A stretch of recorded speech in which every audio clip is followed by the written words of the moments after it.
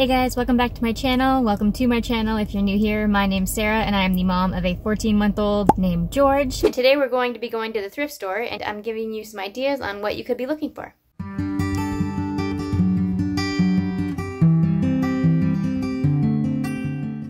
We're going on a shopping trip, shopping trip, shopping trip. We're going on a shopping trip. I've said it before and I'll say it again. You do not have to be rich to do Montessori. It's more about the mindset. It's about how you interact with each other at home and it's about how you set up your home. So the extra stuff really isn't something that you super need, but of course it is part of it. So the way that I've got around this is I like to go to the thrift store a lot. All right, Georgie, ready to go? First thing, I know in the front hall area or in the bedroom area, wherever they get dressed, it's great to have a place for them to sit. Right now, I just have a plastic step stool that he sits on, but something like this would be beautiful if we had the space. Also got a cute little compartment that you could keep like, I don't know, like mitts and hats in or like what have you, but it's wooden and it's, I don't know, it's beautiful. I couldn't find a price on this one, but it is an option that was there. He's so cute. He loved this pillow. Another shelf type thing with Montessori, like it doesn't have to be that exact IKEA shelf and it doesn't have to be like, you know, a $300 wooden shelf either. It can be a coffee table, it can be the bottom of a bookshelf. As long as it's a space that you've cleared off that you can put a couple of materials on or a couple of toys, then that is the Montessori way. That's a funny pillow, isn't it? Yes, so now we get into the wood decor section. There wasn't a ton today. Sometimes you'll hit it and there's like so many awesome things and sometimes not so much. This section I find is all about the imagination. I think, what could I use this for? This is the creative part that I really enjoy. If you haven't caught on yet, Montessorians love wood. They have an emphasis on natural materials and wood especially seems to be popular, so really anything that is wooden, my eye's gonna go straight to it. This was in the planter section, but a cute little Winnie the Pooh wooden type box thing that I could definitely do some stuff with. There's so many things that I would buy if I just had the room. So it's probably a good thing that I don't have the room. One really popular Montessori activity is flower arranging. It sounds kind of old school and kind of out of the box, but actually they can learn a lot of skills from flower arranging and it really helps to spark their creativity. So what I plan on doing this summer is actually starting some flower arranging with George. It's a little easier in the summer clearly because we can go for walks and we can collect some flowers. And a thrift shop is the perfect place to find these. They always have tons of tiny little vases and they're always super cheap. So I mean, take your pick. There's so many. Talking about natural materials, Montessorians tend to give their children glassware to eat and drink from. I found these tiny little sort of mason jar type cup things, and I mean, like, just look at how much they have here. Like, you're bound to find some, and it's always changing, which makes it kind of fun. Same with plates and bowls, especially because they are young and learning. You're going to most likely break a couple, so the fact that they're cheap makes you feel a little less bad about it. Another really popular activity with the little ones is teaching them how to pour. So I have a ceramic little jug all ready to go for George to start pouring from. Any day now I'm gonna get brave enough to let him try it. This is where I got it. And how you would set this up, you would put it on a tray with a little bit of water in it, as much as you're willing to let them spill. Or you could do dry pouring with them if you wanted to, so put beans or rice in another little container that they could practice pouring into. You like that one? Just like our tea set at home. We should take that one. You think we should take that one? That's a yes.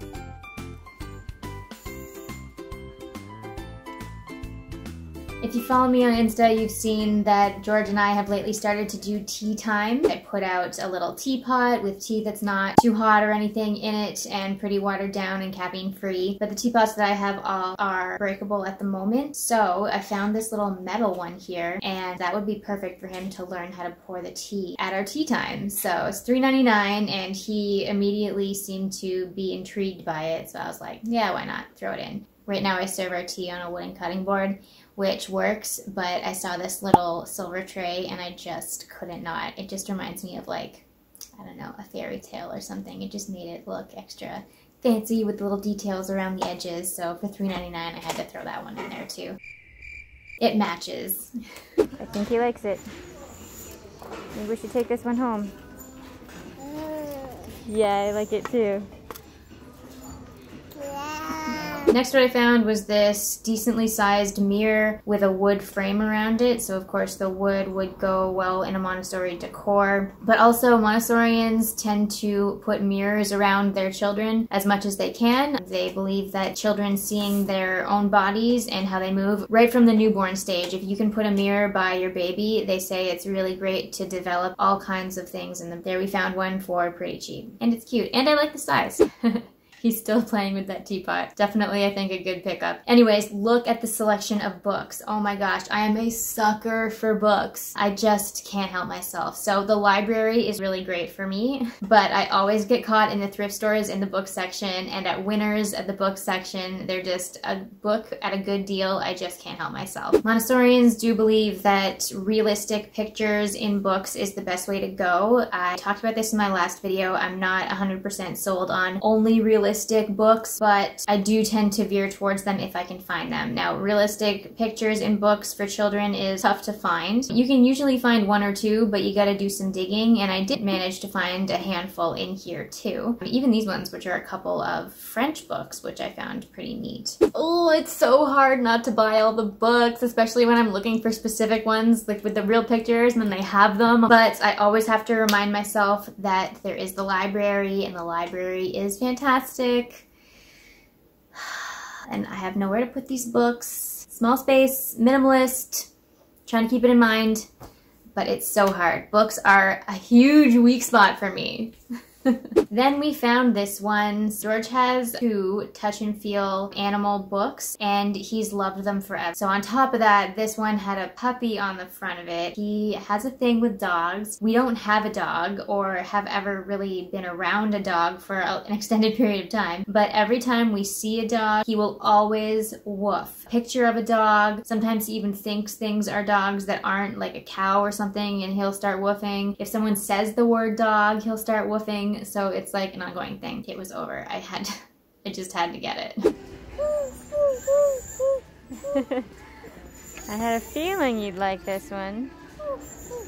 We finally make it to the back of the store, which is where all the kid stuff is.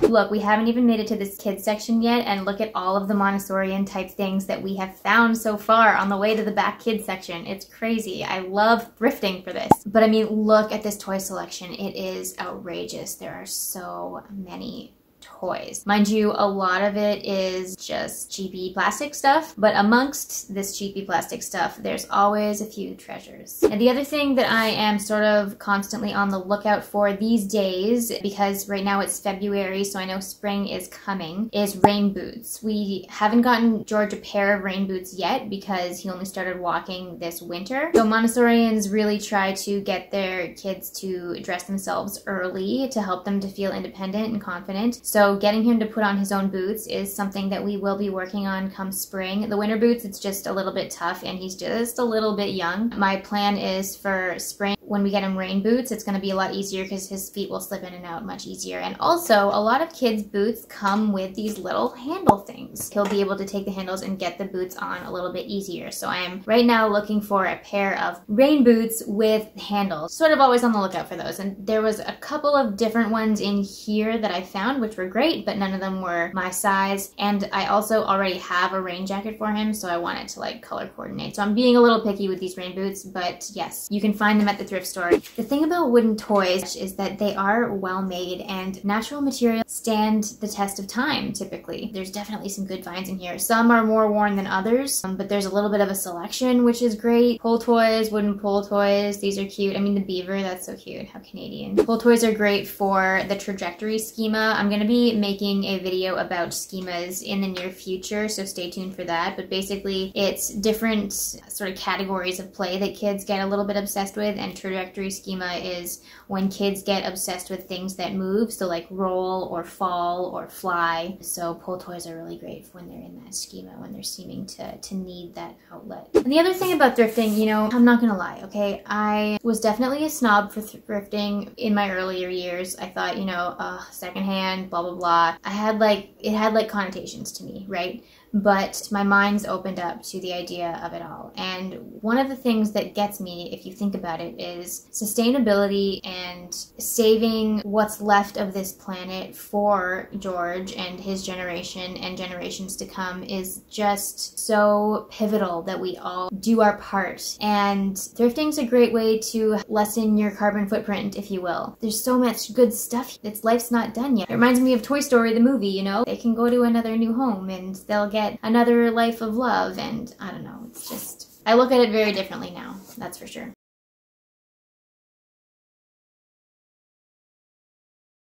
These bags are so great. I've gotten pretty lucky with these little bags. Usually you can get sets of things and like loose parts, small parts, and things like that. So you never know what you're gonna find with these bags. They look really bad, but if you actually look what's inside the bags, sometimes you'll find some goodies. Oh my gosh, this train is so beautiful. It is in like next to perfect condition. It's huge. It's just so nice. I wanted to get it so bad. It's 20 bucks though, and I don't need it. I don't need it. But man, is that ever a nice train. Ugh, sitting here, I'm still thinking about like, man, maybe I should go back for it. Oh, it's so nice. Anyway, good find. It'll be a good find for somebody. I love that 20 bucks is expensive. It's all relative, right? All right, time to check out, bunny. And right when we were lining up, I spotted these 2 salt lamps. If you haven't seen my shared nursery tour, I have a salt lamp in our nursery, and I really like it because of the ions that it emits. It's really good for your emotional health and to actually counteract against technology, which of course we have a ton of around us. But yeah, one with a dimmer is great for having a new baby if you're going in and out and nursing and things like that, just to keep the room nice and chill and dim and calm. And then the added benefits on top of that, I definitely recommend the salt lamp for a nursery. So I did spot these 2, and they both had dimmers as well. All right, George, I think we did all right. $10.69. I'm gonna put this in my, got a book, got a little tea set for our tea time, put it in our backpack, and we're ready to go.